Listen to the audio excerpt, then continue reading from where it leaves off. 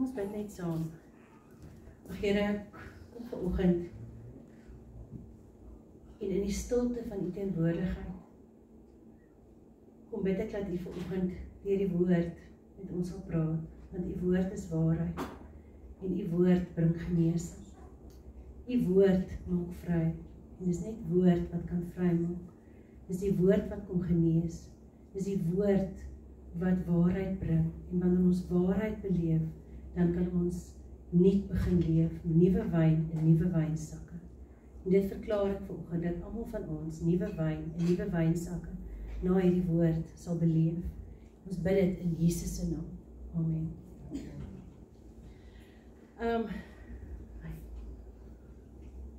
Kan julle hoor?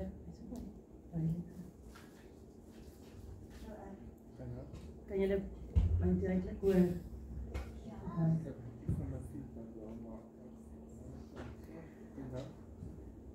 Hallo? Okay, gaan maar hard praat. So 2-3 weke terug het die Here met my begin praat oor the fear of man. En soos wat hy al vir ons uitgedaag het en wat ek gesê het is, gaan net woord. So kom ons gaan kyk wat sê die Bybel oor die woord. Fearing people is a dangerous trap, but trusting the Lord means safety. So om God te vertrou is veilig te wees. Om te gaan oor wat mense sê, is jy eintlik in gevaar.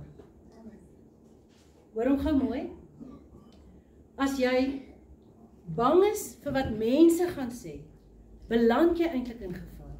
Maar as jy fokus op wat God vir jou sê om te doen, is jy veilig. Dit lees ons in Spreuke 29 vers 25. I am the one who comforts you. Wat doen ons? Ons hardloop na goeders toe. Ons hardloop na mense toe. Ons hardloop na eiendom, geld, alcohol, kos, wat ook al jy dit noem. Die Here sê, I am the one who comforts you. Who are you that you are so afraid of humans who will die? Mense gaan dood. Descendants of mere men who have been made like grass. Mense is soos gras. Dit gaan nou baie weird klink vir julle as ek dit gaan sê, maar kyk gou vir mekaar en sê, jy gaan eendag doodgaan. Jy gaan eendag doodgaan, dis die realiteit. Dit is nie iets wat ons mekaar wil sê nie, maar jy gaan eendag doodgaan. Ek gaan eendag doodgaan. Weet nie wanneer nie, maar ek gaan eendag hemel toe. So ons kan nie die fout maak om ons krag by mense te probeer soek nie. Ons identiteit in mense te probeer vind nie. Want die woord sê in Jesaja 51 vers 12, dat mense gaan hemel toe. Mense gaan na God toe. Waar God is. So ons moet 'n ontzag hê vir God, nie vir mense nie. En ons sukkel almal hiermee. Dis iets wat ek bid regtig dat die Here vir ons hierdie ding sal oopbreek. Don't be afraid, for you're very precious to God. So dis asof daar rema in jou brein moet kom, waar jy vir jouself sê, maar ek is belangrik vir God. So met ander woorde, as ek belangrik is vir God, moet ek op 'n punt in my lewe kom, wat ek glad nie fokus op wat mense van my dink nie. Want God gaan vir my vrede gee. Hy gaan my bemoedig. Ek gaan my krag in hom kry, nie in mense nie. The Lord is my light and my salvation. Whom shall I fear? Whom shall I fear? The Lord is the strength of my life. Whom shall I be afraid of? Terwyl jy sit, vra 'n bietjie die Here, Here, vir wie is ek bang? Want ek is baie keer bang vir iets of vir iemand. Ek is bang vir die opinie van mense. Ek is bang van wat gaan mense sê? Wat gaan mense dink? Maar God is jou lig.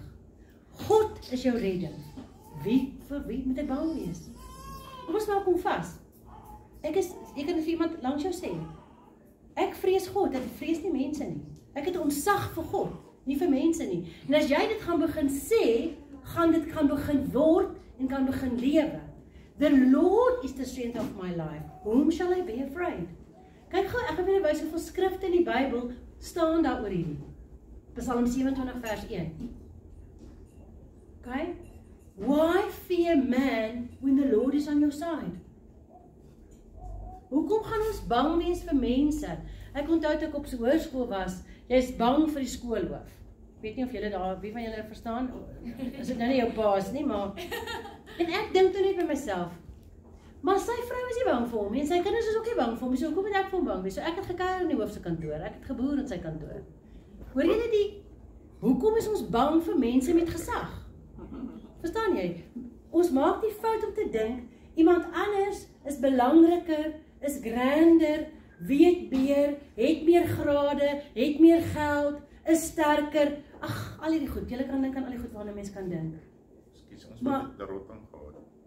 Pieter sê, hulle skole het 'n rotang gehad. Maar as jy nie stout was, dan kon jy by hom gaan kuier en tee drink. Dis wanneer jy verkeerde keuses maak, wat jy gaan bang wees vir 'n rotang. Maar as jy nie verkeerde keuses in jou lewe maak, het jy bang nodig om te... So, why fear man when the Lord is on your side? Sê dit vir jouself. Hoekom is ek bang vir mense as God aan my kant is? Want as God aan my kant is, waaroor worry ek? Hierdie is 'n rema, hierdie het in jou gees gebore word. So, we can confidently say, the Lord is my helper. I will not be afraid. What can anyone do to me? Die ergste wat jy kan doen, is, jy kan my doodmaak. En dan gaan ek hemel toe. Dis die heel ergste. Dan gaan ek hemel toe. Hebreërs 13 vers 6. Dis harde woorde hierdie, maar dis die waarheid. En as ons die waarheid glo, die waarheid maak jou vry. So jy gaan vir jouself moet begin sê, ek vrees geen mens. Ek het 'n ontzag vir God. In my distress, I prayed to the Lord, and the Lord answered me and set me free.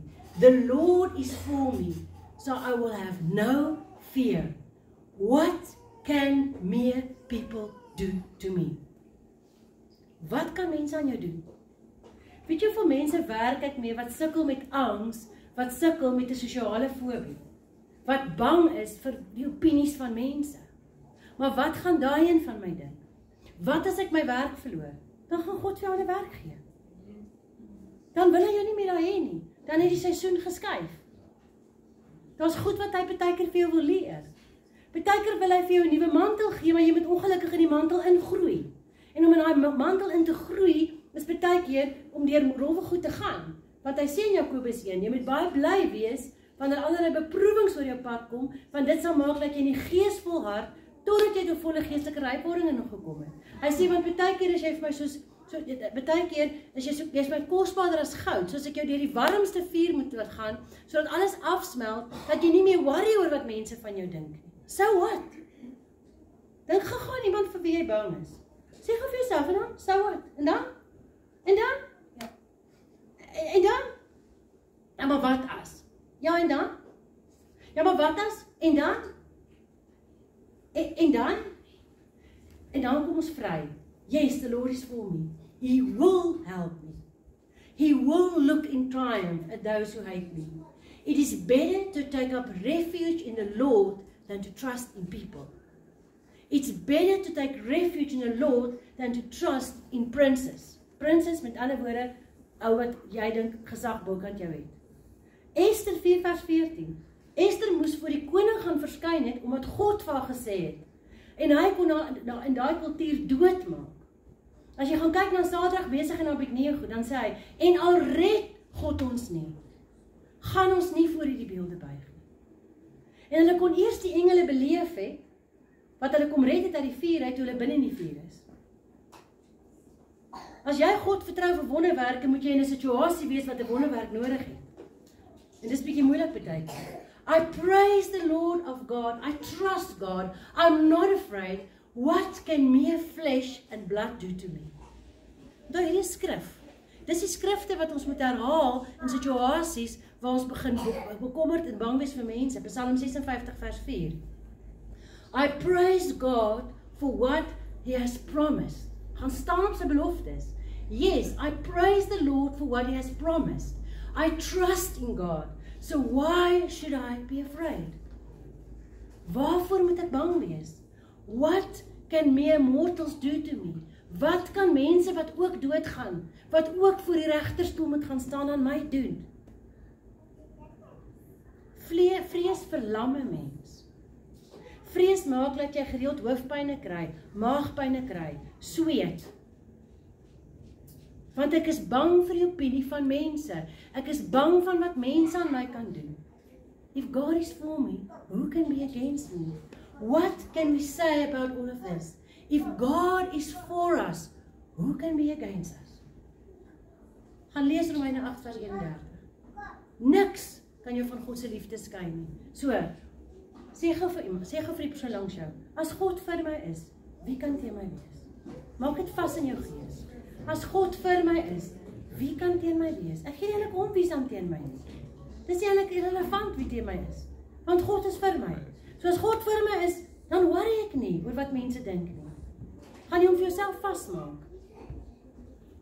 Do you fear persecution from men?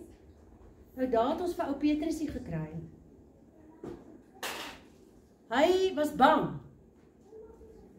Hear me, you who know what is right. You people have taken my instructions to heart.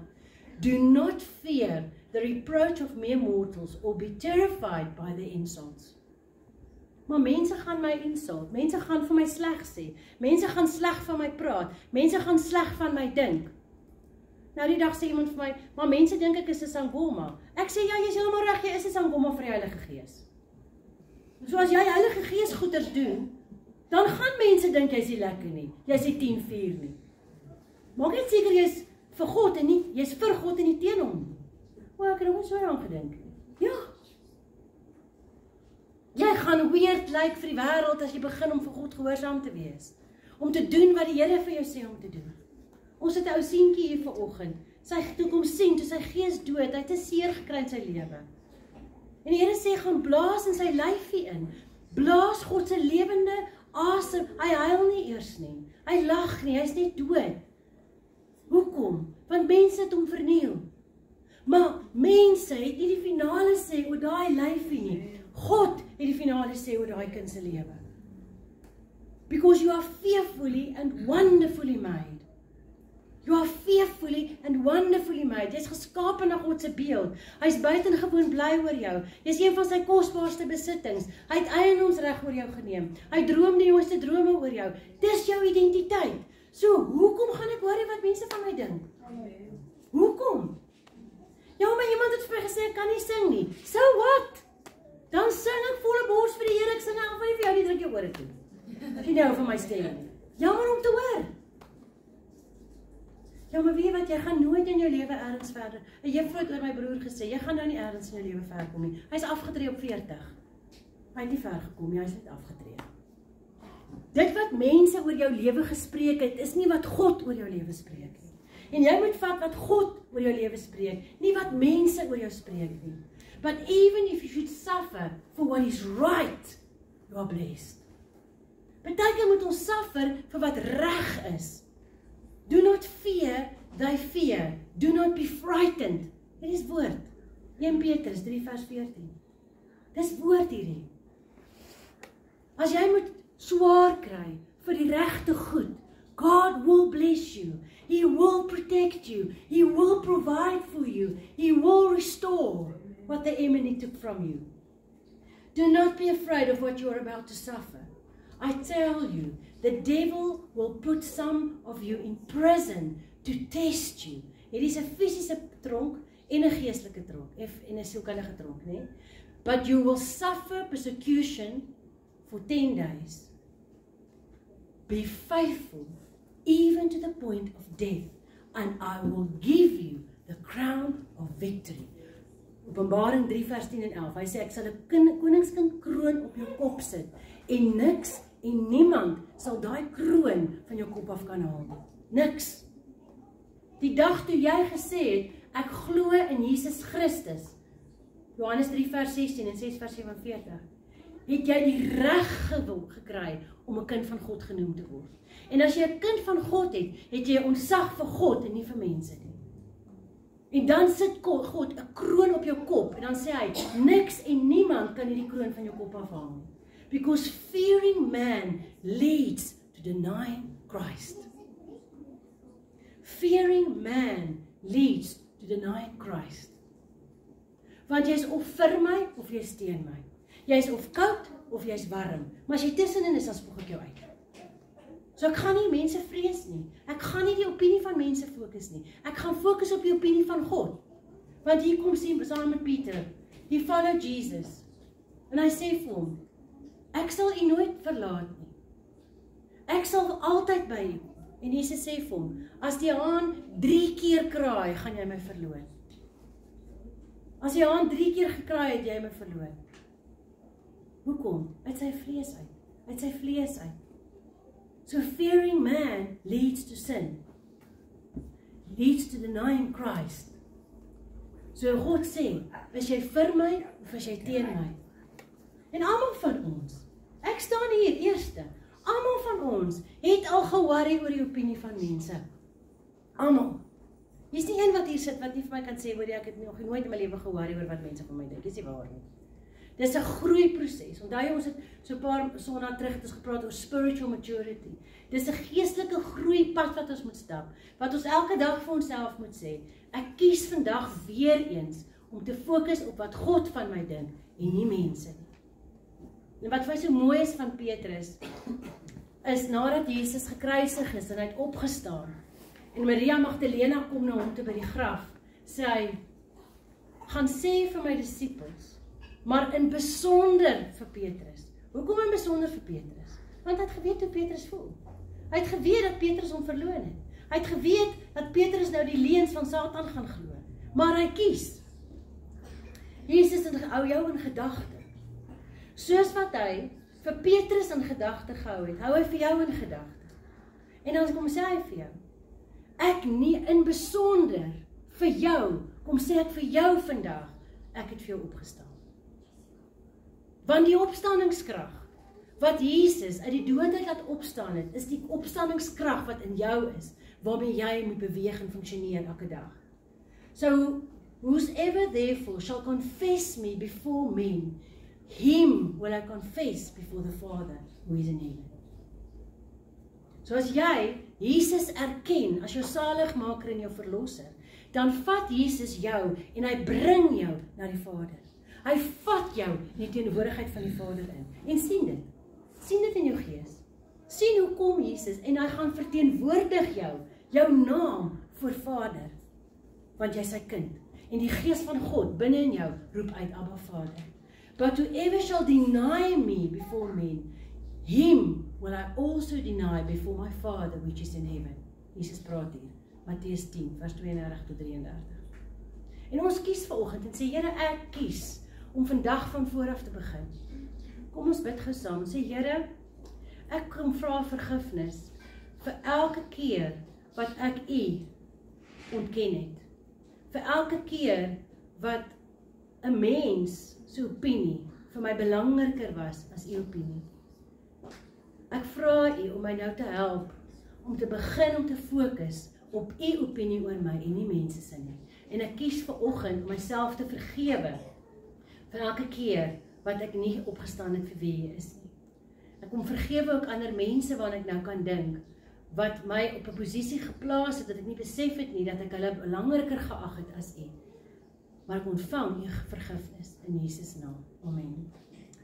Jesaja sê, this because I saw Jesus' glory spoke about him, yet at the same time, many even among the believers believed in him. But because of the Pharisees, they would not openly acknowledge their faith, for fear they would put out of the synagogue, for they loved human praise more than praise from God. En ek dink ons almal het aan doen. Dis lekker as jy die erkenning van mense kry. En dis nie sleg as mense jou erkenning gee nie. En dis goed as mense vir jou kan sê, maak 'n trots op jou. Maar vat dit op 'n menslike vlak. Want die belangrikste is God se opinie oor jou. En dit is waaruit ons leef. So when you fear others, it leads to sin. En dit het ons almal al gesukkel. Dit maak jou siek. Want onthou, nou stres ek oor wat jy van my dink. En as ek begin stres, dan raak ek angstig. En as ek angstig raak, begin ek paniek ontwikkel. En as ek stres en angs en paniek nie hanteer nie, dan lei dit tot depressie. En as ek depressie nie hanteer nie, dan gaan dit oor in 'n psigose. Ek het dit gesien. Ek het gesien hoe mense van 'n depressie oorgaan in 'n psigose in, wat dit begin het by stres. En is baie keer as gevolg van mense. So kom ons vra, Here, help my om nie mense te vrees, maar U, ontzag vir U, my oë op U, enkel visie, dove's eyes. When you fear others, it leads to sin. 1 Samuel 15 vers 24. Then Saul admitted to Samuel, yes, I have sinned. I have disobeyed your instructions and the Lord's command, for I was afraid of the people and did what they demanded. They demanded. Ons kom hoor in ons lewensdaal. Elkeen van julle het 'n storie waar jy kan vertel, Lourentia, ek was in moeilikheid, want ek het gedoen wat mense van my verwag om te doen. Ja, want jy wil inwees by die vriende. Jy wil inwees by mense. Jy wil die goedkeuring van mense hê. Maar mag ons op 'n punt in ons lewens kom, wat ons so Sadrag, Mesig en Abednego sê, ek gaan nie voor hierdie beelde buig nie. En al red God my nie, gaan ek nie voor hierdie beelde buig nie. Amen? The fear of man will lead to being a people pleaser. Dan raak jy soos 'n verkleermannetjie op 'n smartie boksie. So as ons by hierdie mense kuier, maak ons soos wat hierdie mense wil hê. En as ons by hierdie mense is, dan maak ons soos wat hulle. Verstaan julle? Dit maak, ek kan nou nie onthou moet ons nou weer hier wees nie. Ek kan ook nou nie onthou moet ek hier wees nie. Wees net jouself. Vra die Heilige Gees om jou te help, dat jy jou eie ek gebore word. Dat jy oral dieselfde kan wees. Dit maak vryheid. Dit bring vryheid. Step into freedom in Christ. I'm saying this not to win the approval of people or God. I'm trying to please people. If I was still trying to please people, I would not be Christ's servant. Galasiërs 1 vers 10. Om 'n dienskneg van God te wees, is om te doen wat God van jou verwag om te doen, en nie wat mense van jou vra om te doen. Jy kan mense se opinie vra, maar dan moet daai persoon by God gaan hoor wat jy moet doen, nie by 'n mens. Onthou Galasiërs 5, hier in die einde sê hulle, die gees van die vlees en die gees is in botsing met mekaar. Dit wat die vlees wil doen, is nie wat die gees wil hê jy moet doen nie. Ons moet gees vervuld, onder leiding van die gees, doen wat God vir ons sê om te doen. But as we are allowed to God to put in trust with the gospel, even so we speak not as pleasing men, but God who tests our heart. 'n Mens kan nie jou hart toets nie. God toets jou hart. God weet of jy besig is om hom te probeer tevrede stel, en of jy probeer om in mense se goeie boekies te kom. Spreuke 4 vers 23, wees versigtig wat in jou hart omgaan, want dit bepaal jou hele lewe. En daai video van die vrou wat in bloed vloei, ek die Here sê ek moet hom vir julle wys. Ek het dit nou nie beplan nie. Ek gaan vir julle 'n stukkie net van dit wys. Ek wil gou vir julle haar geloof wys.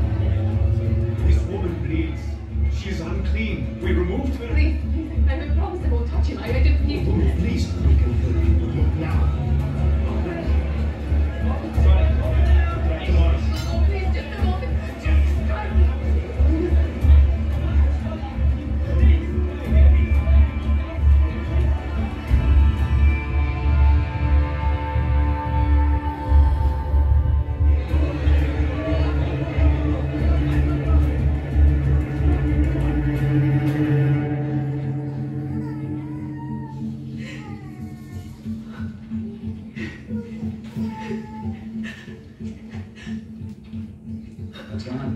What's wrong? Who touched me? Everybody back. I asked a question. Who touched me?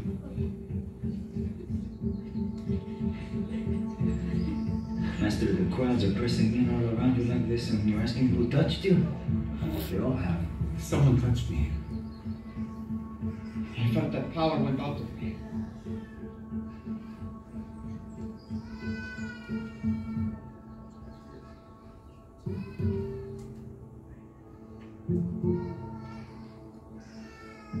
Whoever touched me,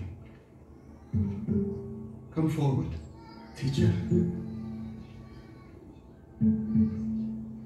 It was me. Just the fringe of your garment, only the edge, I promise. You were not unclean. Why my garment? I'm sorry. I know I should have asked. But if you touched me, it would make you ritually unclean according to the law. I was sick.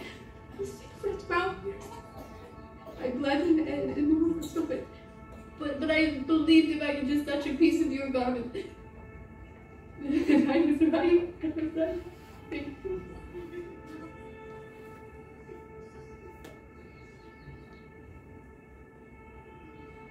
Who told you I could heal? A man from the pool. And he was right. The blood is ceased.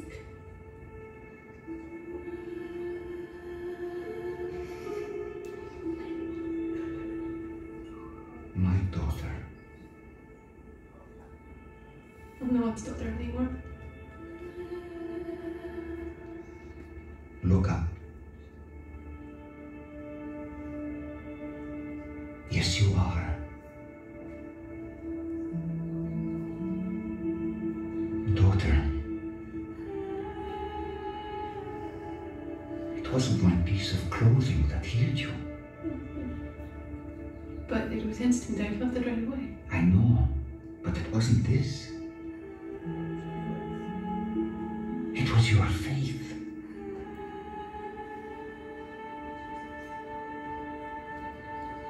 Teacher, she was bleeding so long. We can take her. She is clean.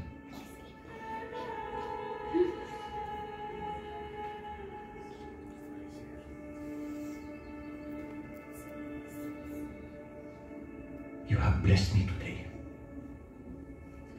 And I know. My daughter, I know it has been a fight for you for so long. You must be exhausted.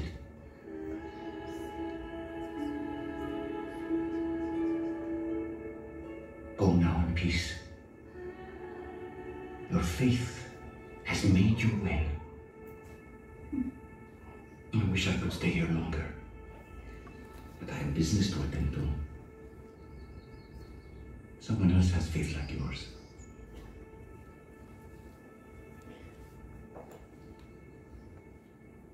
But I'm so glad that we found each other.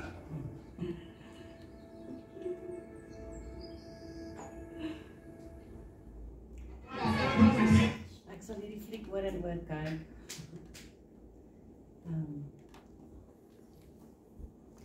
Het julle gesien die opinie van mense? Van die mense wat al gekeer het?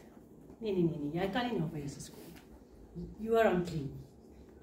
Dis wat met ons gebeur, is die opinie van mense, en baie keer in kerke, kry ons seer, en bly hou dit ons weg van God af. Mag die opinie van mense, soos vrot velle van jou lyf afval. Sy het nie geworry wat mense van haar dink nie. Sy het net geweet, sy moet by Jesus uitkom. Dis al wat ons nodig het. Ons het nie tradisies en reëls en riglyne en moets en moenies nie. Ons het net Jesus nodig. Ons het net nodig om aan sy kleed te vat. Ons het net nodig om te glo dat as ons oë op hom rig, sal hy goed vir ons kom uitsorteer. Het julle gesien die opinies van mense?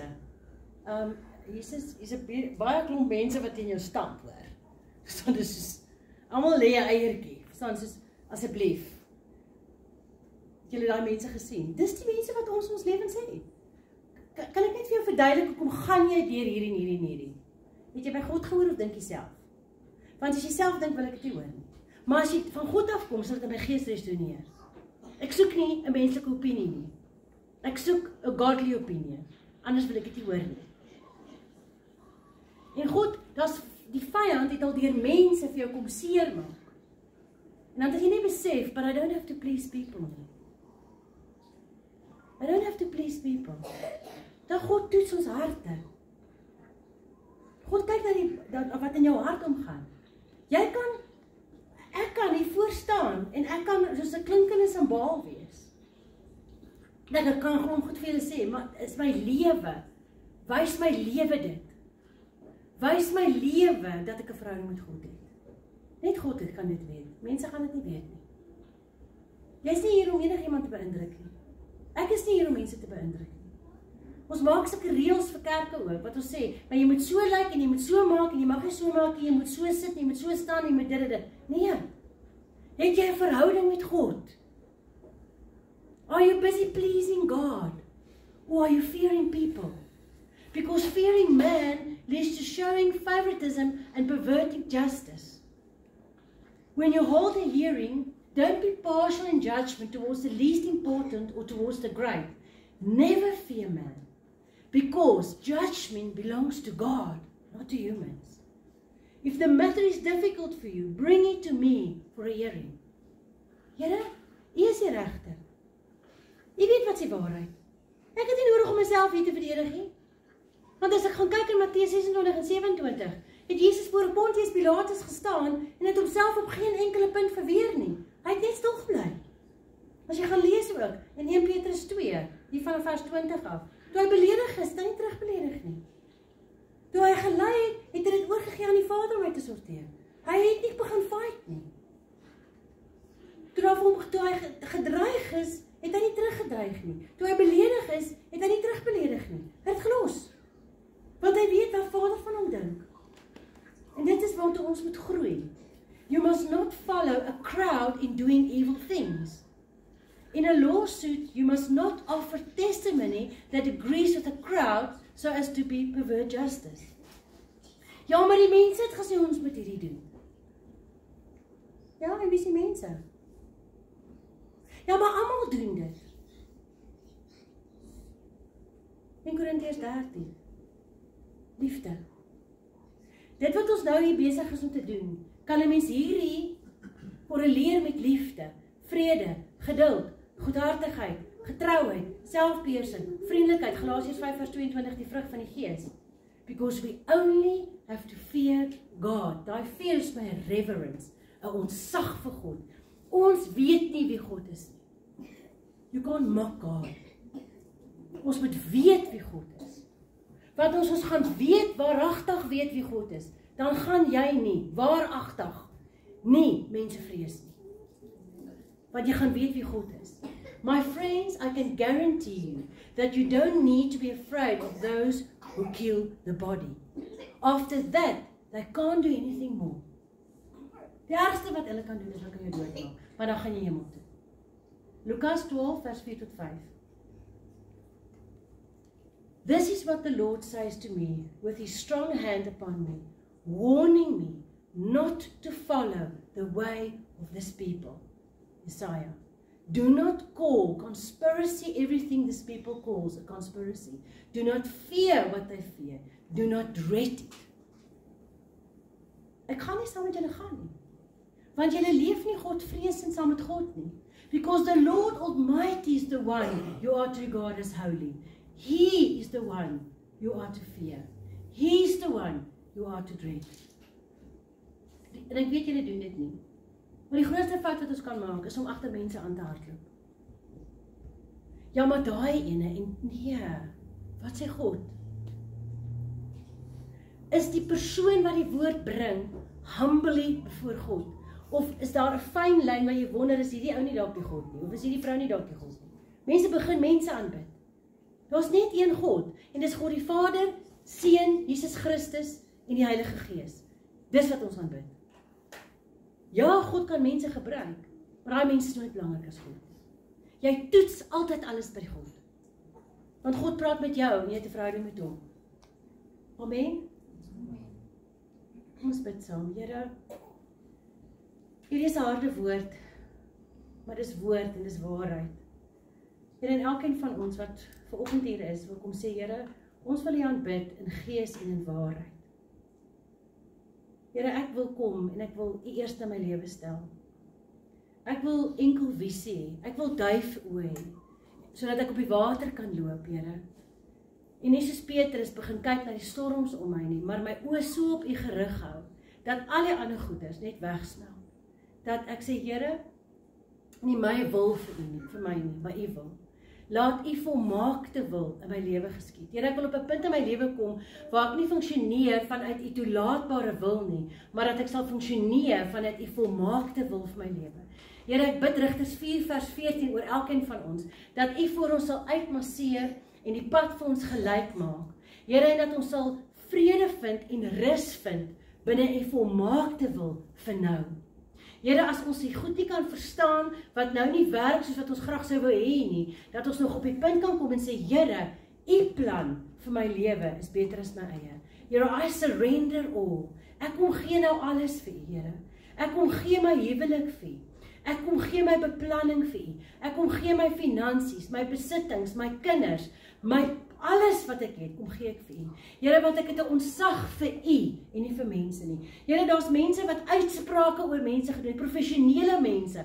Ek praat van dokters, ek praat van sielkundiges, maatskaplike werksters, mense regsposisies wat gekom het en goed oor mense uitgespreek het wat nie die waarheid is nie. En onkanselleer dit nou in die naam van die Vader, die Seun en die Heilige Gees. U waarheid sal in mense se lewens seëvier. Kan ek 'n amen kry op hierdie? Here, ons vat U wil, U plan vir my lewe. Jeremia 29 vers 11. U beplan vir my voorspoed en nie teëspoed nie. Ek verklaar daai voorspoed oor elkeen van julle. In die naam van die Vader, die Seun en die Heilige Gees. Amen. Kan ons sê amen? Amen. Goed. Kan ek gou vir my hier afsit?